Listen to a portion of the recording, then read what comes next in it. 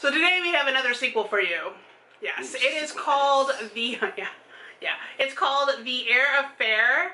It is the sequel to The Royal We.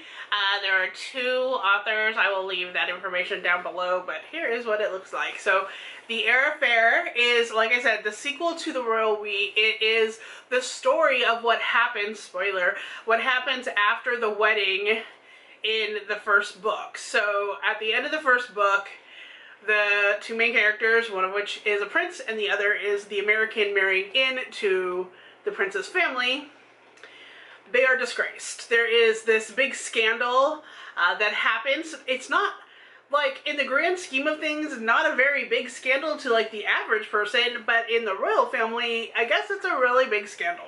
Because, you know, media loves to take everything and just go, here's a smear. Yeah, because they're thinking an American marrying into a British family is a little bit, you know, she should be above scrutiny. You know, like, she should be top drawer, but she is not.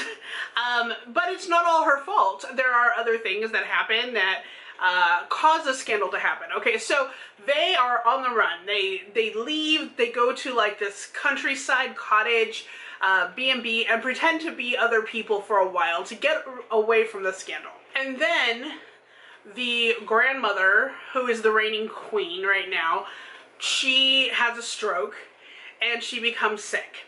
So they rush back to go to her side.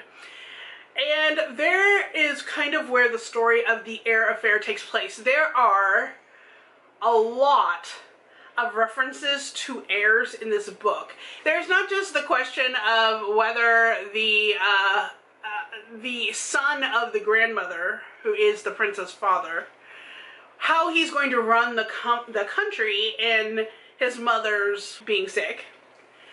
But there's also the question of, is the American going to get pregnant to produce another heir? So there's also some other things that happen in regards to that title. I don't really want to give it away, but it is kind of like a turmoil of many things that all kind of connect together at the end that I thought really had a beautiful story. I really did like this one better than the first one, but there's a huge but to that, and that is that this book is just as long as the first one, which, if you remember from my review that I just did, was like 17 hours audiobook. Now this book I did not listen to, I actually read an ebook. It wasn't, I think it went faster for me.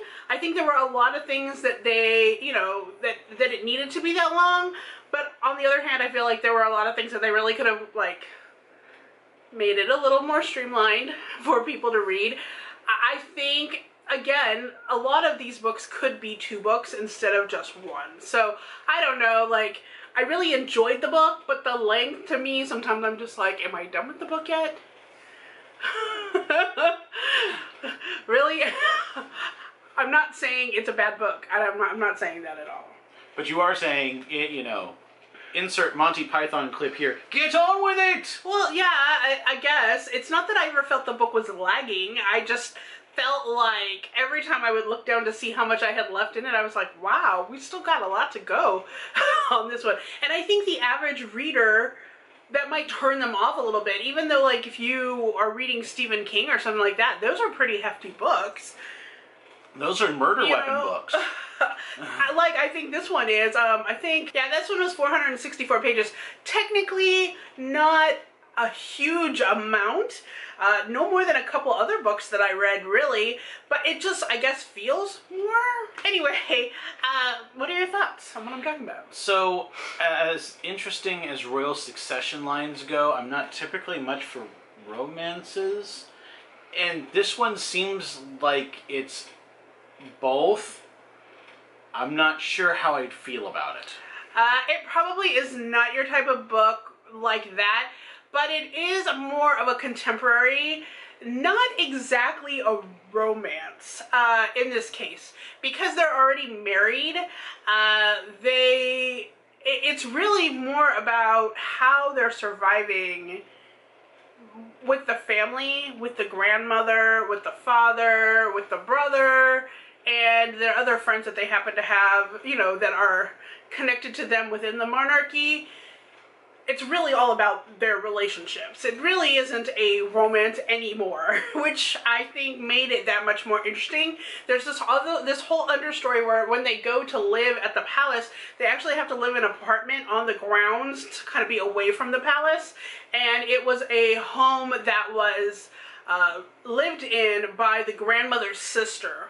And so they uncover a lot of things that the sister left behind when she died.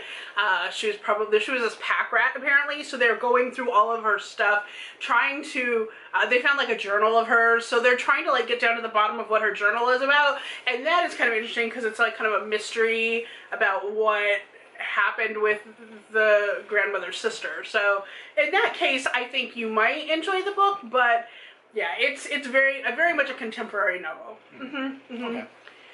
So I did give this book 4 stars because I did really enjoy it. I'm really hoping they do come out with another one because, as always, if it seems very like able to be continued in the story because of how they leave it, you know, at the end of it. And I genuinely like the characters a lot, so I feel like it would be something I would want to continue on. Okay. Alright, so thank you so much for watching our review, and all of the information will be down below. But until next time, Stay zany. Bye-bye.